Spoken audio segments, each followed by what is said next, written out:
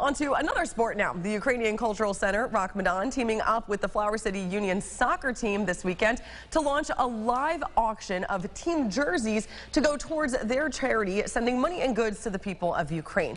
Alex Love joins us now in studio with how this all works and how you can also join in to help.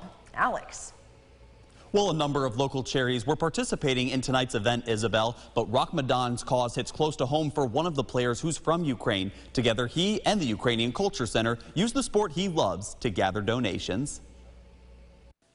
Andrei Demidov plays defender for the Flower City Union, but grew up in western Ukraine. He continues to hear stories from family and friends being forced from their homes by Russian artillery. On the east side, where the war is most prevalent on that side, and we've had people move into our house on the west side, so we're kind of helping people a place to stay where it's more safe.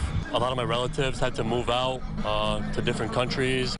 To make sure his home country continues to receive everything it needs, Demidov and another teammate wore the jerseys labeled with the Maidan logo, which they'll sign, then have them auctioned off next week, with the proceeds going to Maidan. Very proud moment for me, just to play in my hometown, but also to support my home country where I was born and to play for a good cause. It means a lot. Next week we'll be having a auction online with all the jerseys, the game-worn ones that will be signed by the players that wore them, as well as another jersey that will be donated to the actual charities of choice. But if people go to flowercityunion.com, they'll be able to bid on the jerseys, and then the net proceeds will go to the respective charities.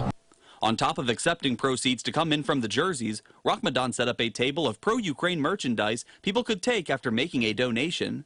A reminder the impact of war is still burdening the Ukrainian people. We are still collecting those backpacks full of school supplies.